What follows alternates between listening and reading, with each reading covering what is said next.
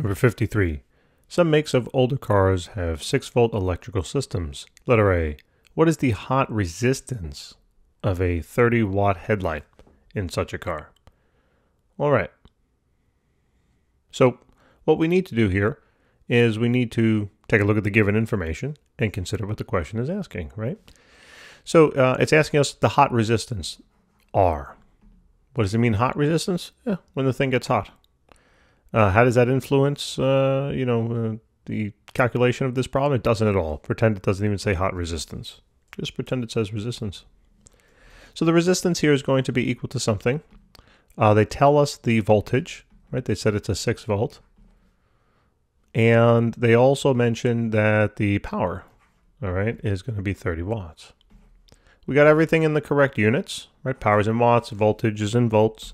So we're going to find the resistance, and that'll come out in ohms. Now we have a formula that relates these variables together, okay? And what are they? Well, it turns out that it's going to be equal, power, is going to be equal I squared times R.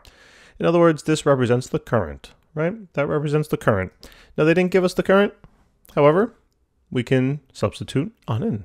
So let's use Ohm's law, right? So we know Ohm's law says, well, the way they wrote it, I guess, in the book, it's going to be that the current is equal to V over R, right? The voltage divided by the resistance. So what I can simply do is just take this and plug it on in for I. Now when that happens, notice we're going to get V over R all squared times R. Or in other words, this will work out to then be V squared divided by, this is really squared on the bottom, and that R is raised to the first, so that R will cancel. And I'm only left with then 1 R in the denominator. Now I have everything I need, right? So it's going to be 6 squared over then 30. And we plug that on into the calculator, and let's see what we get.